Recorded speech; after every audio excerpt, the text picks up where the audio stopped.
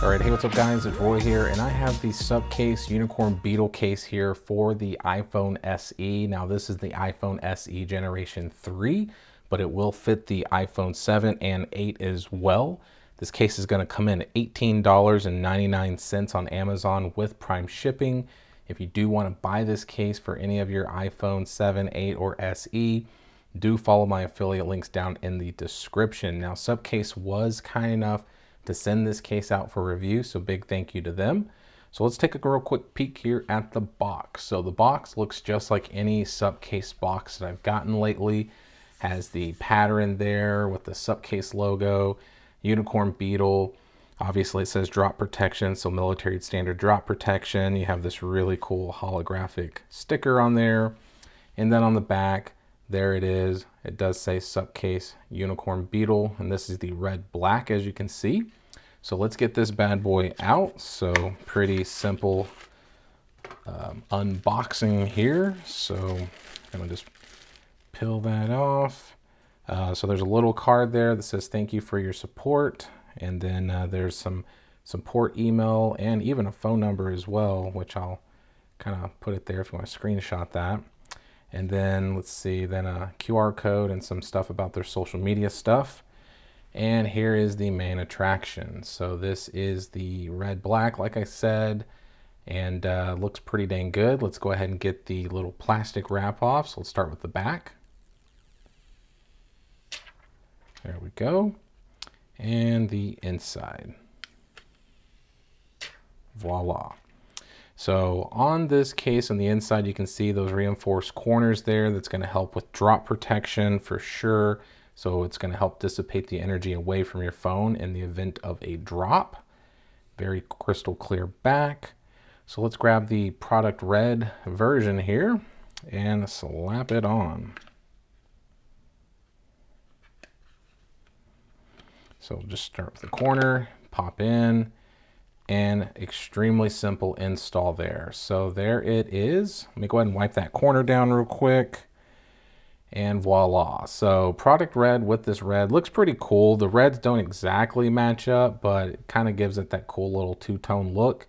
The back is extremely crystal clear. There is no dots or anything like their edge case to help with the anti-clinging.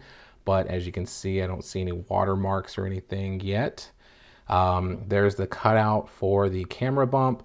So it's a part of the actual back. So there's no lip or anything specifically, but obviously they're recessed in there so that camera lens and flash are going to be protected. And then there's kind of the look of how it looks there. Got the Supcase branding here at the bottom. So kind of cool look there. Kind of flat edges somewhat a little bit. So voila. So now let's look at the side here. So as far as the side goes, they decided to go with more of that flat button style. So it's a very seamless look, but obviously you got that little logo there to let you know it's the power button. And then going down to the bottom, you can see that we have a generous cutout for the lightning port and our speakers. And then going to this side here, obviously we have our flat volume up and down buttons that are highlighted with a plus and minus sign, and then a cutout for our our alert slider there, excuse me. And then nothing at the top. Looking at it from the front, definitely some raised lips around the front to help with screen protection. That's kind of the look here. So very, very simple look at the front. Very nice matte black color there. So let's go ahead and do the wobble test here. So let's do face down first. No shake at all. Back down. No shake at all. So very flat. Now let's do our power button and volume up and down clicky button test. We'll start with that power button first. And volume up and down.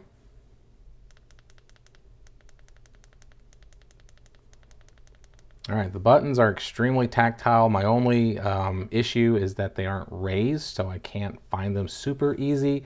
So that's my only knock really so far. I wish they were a little raised somewhat, but they're not.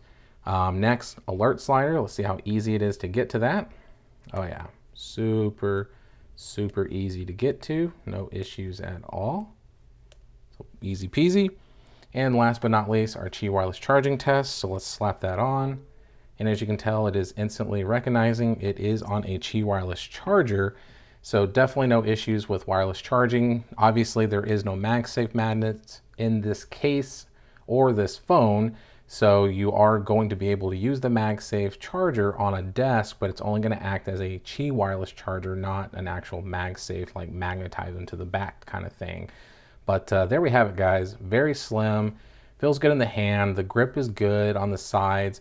The back, since it's clear, has that nice grip, so it's anti-fingerprint but not anti-smudging, as you can see there. So you're definitely going to want to wipe it down, but looks really good. So hit that like button if you like the video. If you love it, please subscribe and ring that notification bell for up-to-date content. So be safe. God bless. See you on the next one.